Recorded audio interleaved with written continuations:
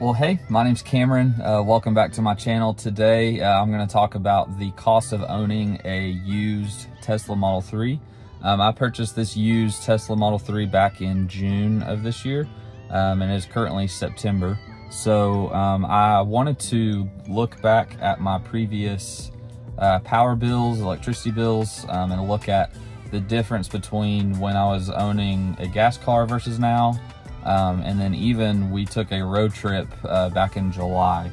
So I wanted to go over the cost of supercharging, road tripping in a Tesla. So I've had about 4 months of energy to kind of go back and look between 2022 and 2023. So I can show you exactly how much energy I've increased my usage, obviously, but I can really show you how much increase I have used and what that translates to in energy cost. I do live in the state of Tennessee, and it seems like my cost of kilowatt hours kind of changes. It goes back and forth. It's pretty close. It's between 11 and 14 cents per kilowatt hour. I don't know where my energy comes from for my location. From what I've Googled, it says nuclear, but I don't know what that means or what that means. So, yeah, so starting in June of 2022, I used 958 kilowatt hours. That was $129.37, and that is 13 cents per kilowatt hour. And then if you look at June of 2023, I used 996 kilowatt hours. So that was $130.76. That was the same 13 cents per kilowatt hour. June probably really doesn't count because I bought my car at the very beginning of June, and my power bill runs until like the 13th or 14th. So that's really only a couple weeks of usage with my Tesla. So moving on to July of 2022, I used 1,079 kilowatt hours in that month. That was $154.78, so that equates to 14 cents per kilowatt hour. And this is, like I said, it shows the difference in energy costs. If you look at July of 2023, I used 1,252 kilowatt hours. So that equated to $139.57, and that equates to 11 cents per kilowatt hour. So I used more energy. I used almost 200 kilowatt hours more in the month of July compared to last year, but it was cheaper for some reason. So I ended up saving like 15 bucks, even though I used more energy. August is kind of where August and September show the difference a lot more. In August of 2022, I used 1,091 kilowatt hours. That equated to $160.09, so that was 14 cents per kilowatt hour. And then August of 2023, I used 1,472 kilowatt hours. So that was $177.44. That was 12 cents per kilowatt hour. So I used about 300-ish more kilowatt hours in the month of August compared to the year prior. September of 2022, I used 968 kilowatt hours, and that was $129.95. So that was 13 cents per kilowatt hour.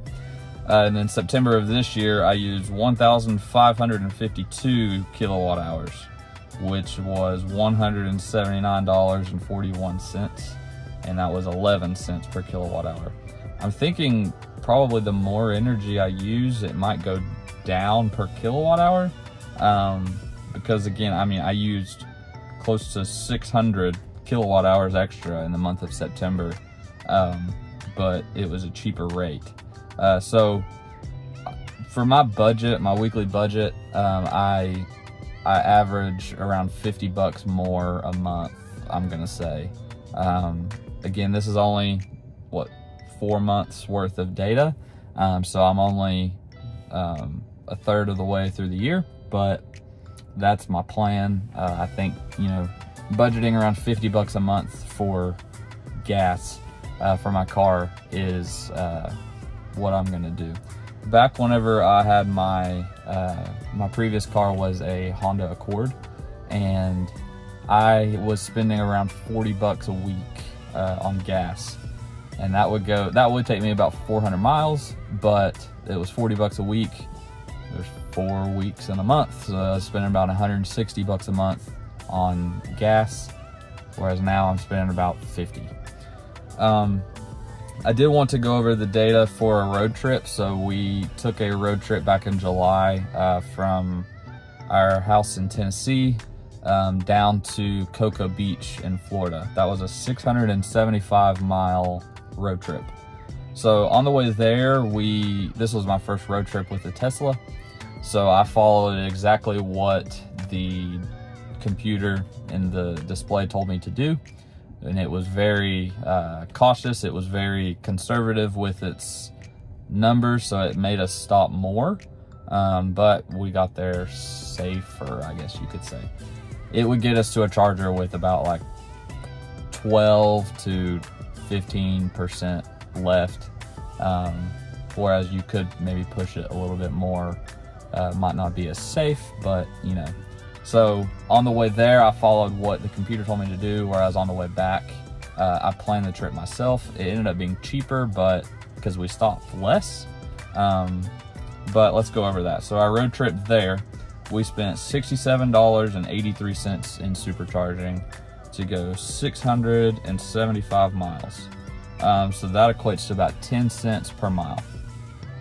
Now on the way back, it was $53.79 to go 675 miles, which is 7 cents per mile. So what I did on the way home is I used a better route planner, and I put in my car. You can tell it how far your range is, what your degradation is on your Tesla or your electric vehicle, and it will map out the trip for you based on if you want the quickest arrival, if you want the shortest amount of stops. You know, you can really customize that to go any way that you want. So I did it to where we had the fewest amount of stops, but we were there longer. So yeah, we took less stops and we spent less money. There was only one supercharging, like between chargers. It was like 175 miles or something between chargers that it wanted me to do. And that was a little bit sketchy for this car. I charged to 100%. We were at Buc-ee's in Florida, and I charged to 100% because, you know, we were eating breakfast, kind of checking out the place. Buc-ee's is pretty awesome. So we charged to 100% there, and then it was 175 miles to the next stop, and we got there with like 2%, 1%. Like, it was kind of sketchy. I was kind of drafting behind some semi trucks. I was a little bit scared, but that was the only time that I was, you know, really scared. The rest of the time, with a better route planner, you can put what you would like to arrive to a charger with. So I have it set to like 7%, 5%, something like that, to arrive to a charger. Whereas again, you know, the Tesla in-car route planning is a lot more conservative. You'll get there with, you know, 15, 20% sometimes. So you can do it either way. The way I did it on the way back, I don't know that I would do that again. I'd probably do it somewhere in the middle to where it's a little bit more safe. So looking at home charging in general, I've added up all the months of my usage, and I am getting around 11 cents per kilowatt hour if you add up, you know, this year, these last 4 months, add up, you know, all 4 and then divide it, whatever, get the median.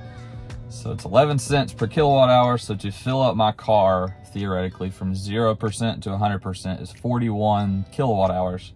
So that would be about $4.51 to go about 160 miles. So that equates to about 2 cents per mile, you know, just daily driving this car, plugging it in every night. Whereas if you're going on a trip and you're supercharging, I just did it for this road trip, you know, down to Florida and back. So these costs are just really from Tennessee to Florida. We went from Tennessee, North Carolina, South Carolina, Georgia, Florida. So, you know, that southern United States. Supercharging was about 34 cents per kilowatt hour. So that equates to $13.94 to go 160 miles-ish. So that equates to about 8 cents per mile. And then just for fun, I wanted to look at my car that I had before this. Again, it was a Honda Accord. I would get about 32 miles per gallon. Gas right now in the state of Tennessee, I looked it up, the average is about $3.36 per gallon. My Honda Accord would take 12 gallons, so that would be $40.32 to go about 400 miles, so that equates to about 10 cents per mile. So supercharging and gas are really, about the same. It's not that different, but you're only going to be supercharging on a road trip. So for me, I'm only going to be supercharging like every couple of months, maybe. I don't really go on a whole lot of trips, but whenever I do, that's, it's going to be close to the cost of gas. Whereas home charging, every day is significantly cheaper. It's 1/5 the cost of gas. So yeah, that's the cost of owning a Tesla. I'm very happy that I got this car. This is this is my favorite car that I've ever had, and I really enjoy driving it. I enjoy the software, everything about it, and it's saving me money monthly. So if you guys like this video, just hit the like button below. Be sure to subscribe for more videos like this, and I will see you guys in the next one.